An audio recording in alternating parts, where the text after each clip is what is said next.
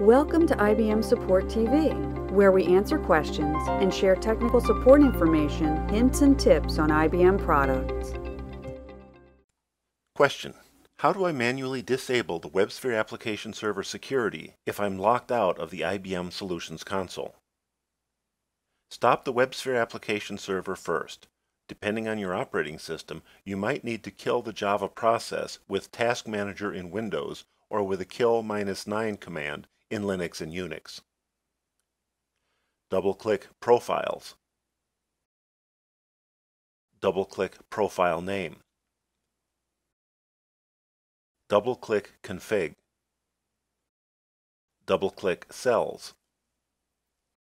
Double-click the cell name. Click here. Drag the bar down to security.xml.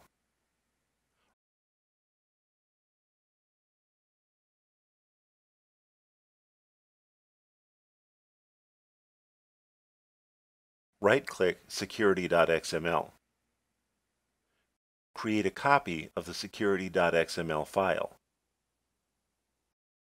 Right-click at an empty spot on the desktop. Click Paste.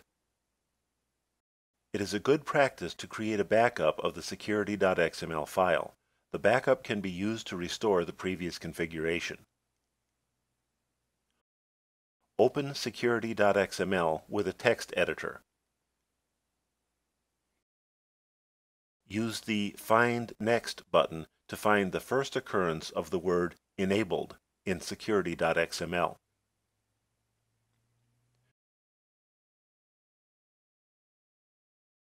Change the value of true to false here. Close the file.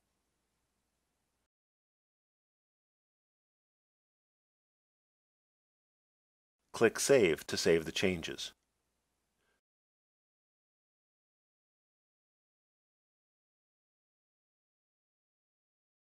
Start WebSphere Application Server.